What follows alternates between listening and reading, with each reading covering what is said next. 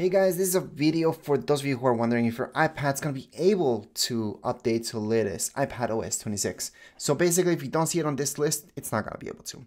So for example, if you have an iPad mini 4th generation, it's not going to be able to. You need an iPad mini 5th generation or later.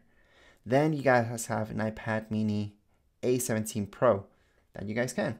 iPad 8th generation or later, yes. So let's say you guys have an iPad 7, 6, 5, you won't be able to. As for an iPad Air 3rd generation or later can. So if you guys have an iPad Air 2 or the 1st generation, it won't be able to. iPad Air M2 can, iPad Air M3 can, iPad Pro 1st generation 11-inch can. Okay, so anything above that can. An iPad Pro 12.9-inch 3rd generation or later can. So if you guys have the 1st generation, which is one of my favorites by the way, 2nd generation won't be able to either. So it has to be the 3rd generation or later of an iPad Pro 12.9-inch. Then you guys have an iPad Pro M4. Obviously that's newer, so it will be able to update to the latest iOS 26. Now, are there ways to update your iPad to the latest iOS? Well, not really.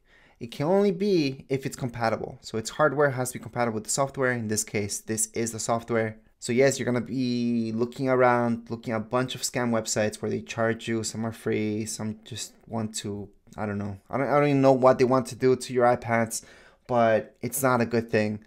And there's a bunch of scams out there. Don't fall for those. Do not pay anything, by the way, to get your older iPad to be updated to the latest iPadOS 26, because it's just not gonna happen. And yes, if you're looking at this video and you're thinking, well, there's jailbreak. Yeah, you can jailbreak your iPad. I've done it 1,000 times, but that still won't be able to make it update to the latest iPadOS 26. So again, if your iPad is not on this list, it's not gonna be able to, okay? So you're only gonna be able to go up to a certain point and that's it. You're not really missing out on much, and only really new apps that came out this year alone or the next one might require a certain iPadOS like the latest one. That's true.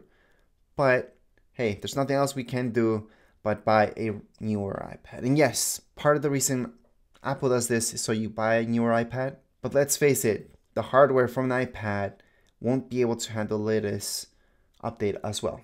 So that's part of the reason too. Anyways, as far as this video goes, we're all done. If you guys have any comments, questions, you guys can write down here in the comments area. Don't forget to subscribe and like. Thank you.